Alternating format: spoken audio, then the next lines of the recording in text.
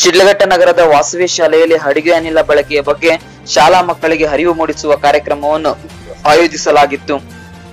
ವಾಸವಿ ಶಾಲೆಯ ಮುಖ್ಯ ಶಿಕ್ಷಕ ಎಂಆರ್ ಗೋಪಿನಾಥ್ ಮಾತನಾಡಿ, ಅಡುಗೆ ಇಂಧನವಾಗಿ ಮನೆಗಳಲ್ಲಿ ನಿತ್ಯ ಬಳಕೆಯ ಗ್ಯಾಸ್ ಬಗ್ಗೆ ಮಕ್ಕಳು ಕೂಡ ತಿಳಿದಿರಬೇಕು. ಗ್ಯಾಸ್ ಸೋರುವಿಕೆ ಬಂದ ತಕ್ಷಣ ಗ್ಯಾಸ್ ಸಿಬ್ಬಂದಿ ಅವರೊಂದಿಗೆ ತಿಳಿಸಬೇಕು. ಎಚ್ಚರಿಕೆಗೊಂಡ ಗ್ಯಾಸ್ ಉಪಯೋಗಿಸಬೇಕೆಂದು ತಿಳಿಸಿದರು. ಗ್ಯಾಸ್ ಸಿಲಿಂಡರ್ ಪಡೆಯುವಾಗ ವಾಷರ್ ಅನ್ನು ಪರೀಕ್ಷಿಸಿ ಗ್ಯಾಸ್ ಪಡೆದುಕೊಳ್ಳಿ. ವಾಷರ್ ಇಲ್ಲದ ಪಕ್ಷದಲ್ಲಿ ಗ್ಯಾಸ್ ಸಿಬ್ಬಂದಿಗೆ ತಿಳಿಸತಕ್ಕದ್ದು. ಕೆಲ ಮನೆಗಳಲ್ಲಿ ಗ್ಯಾಸ್ ಆನ್ ಮಾಡಿ ಟಿವಿಯಲ್ಲಿ ಧಾರಾವಾಹಿ ನೋಡುವುದಕ್ಕೆ ಹೋಗುತ್ತಾರೆ. ಈ ವಿಷಯದ ಬಗ್ಗೆ ಮಹಿಳೆಯರು ಜಾಗೃತರಿರಬೇಕೆಂದು ಹೇಳಿದರು. ಶ್ರೀ ವೆಂಕಟೇಶ್ವರ ಇಂಡಿಯನ್ ಗ್ಯಾಸ್ ನ ವಿತರಕ ಸಿವಿ ನಾಗರಾಜ್ ಮಾತನಾಡಿ, ಅಡಿಗೆ ಅನಿಲದ ಬಳಕೆಯ ಬಗ್ಗೆ ಹಲವಾರು ಸುರಕ್ಷತೆ ಕ್ರಮಗಳನ್ನು ಅನುಸರಿಸಬೇಕು. ಸಿಲಿಂಡರ್ ಗಳನ್ನು ಹೊರಗೆ ಅಡಿಗೆ ಮನೆಗೆ ಹೊಂದಿಕೊಂಡಂತೆ ಇಡಬೇಕು. ಸಿಲಿಂಡರ್ ಅನ್ನು ಚೆನ್ನಾಗಿ ಗಾಳಿ ಆಡುವ ಜಾಗದಲ್ಲಿ ಇಡಬೇಕು. ತುಂಬಾ ಇಕ್ಕಟ್ಟಾದ ಪ್ರದೇಶದಲ್ಲಿ ಸಿಲಿಂಡರ್ ಇರಬಾರದು. ಸಿಲಿಂಡರ್ ಅನ್ನು ಮೇಲ್ಮುಖವಾಗಿ ಇಡಬೇಕು. ಅದನ್ನು ಮಲಗಿಸಿ ಇಡಬಾರದು. ಗ್ಯಾಸ್ ಬಳಸದಿದ್ದ ಸಮಯ ರೆಗ್ಯುಲೇಟರ್ ಆಫ್ ಮಾಡುವುದನ್ನು ಯಾವುದೇ ಕಾರಣಕ್ಕೂ ಮರೆಯಬಾರದು.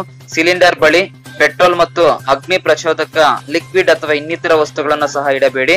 ಸಿಲಿಂಡರ್ ಪೈಪ್ ಗಳನ್ನು ಆಗಾಗ್ಗೆ ಪರೀಕ್ಷಿಸುತ್ತಿರಬೇಕು. ಜಿರಳೆ ಇನ್ನಿತರ ಕ್ರಿಮಿಕೀಟಗಳು ಪೈಪ್ ಅನ್ನು ಹಾಳು ಮಾಡದಂತೆ ನೋಡಿಕೊಳ್ಳಬೇಕು. ಇಲ್ಲಿ ತಿಳಿಸಿಕೊಟ್ಟ ಮಾಹಿತಿಯನ್ನು ವಿದ್ಯಾರ್ಥಿಗಳು ಮನೆಯಲ್ಲಿ ಹಂಚಿ ಪೋಷಕರೊಂದಿಗೆ ಹಂಚಿಕೊಳ್ಳಿ ಎಂದು ಹೇಳಿದರು. ಇಂಡಿಯನ್ ಆಯಿಲ್ ಕಾರ್ಪೊರೇಷನ್ ವತಿಯಿಂದ ಅಡಿಗೆ ಅನಿಲಕ್ಕೆ ಸಂಬಂಧಿಸಿದ ರಸಪ್ರಶ್ನೆ, ಪ್ರಬಂಧ ಹಾಗೂ ಚಿತ್ರಕಲೆ ಸ್ಪರ್ಧೆಗಳನ್ನು ಏರ್ಪಡಿಸಲಾಯಿತು. ಶ್ರೀ ವೆಂಕಟೇಶ್ವರ ಇಂಡಿಯನ್ ಗ್ಯಾಸ್ ನ ವಿತರಕ ಸಿವಿ ನಾಗರಾಜ್, ಭಾರತೀಯ ರೆಡ್ ಕ್ರಾಸ್ ಸಂಸ್ಥೆಯ ಜಿಲ್ಲಾ ಕಾರ್ಯದರ್ಶಿ ಎನ್ ಕೆ ಗುರುರಾಜರಾವ್, ವಾಸವಿ ವಿದ್ಯಾಸಂಸ್ಥೆಯ ಕಾರ್ಯದರ್ಶಿ ನಾರಾಯಣಮೂರ್ತಿ, ಸುಬ್ರಹ್ಮಣ್ಯನಾವ್, ಇಂಡಿಯನ್ ಗ್ಯಾಸ್ ಪ್ರಕಾಶ್, ಭರತ್, ಅಣ್ಣಪ್ಪ, ಶಶಿಧರ್, ಮುರಳಿ ಹಾಜರಿದ್ದರು.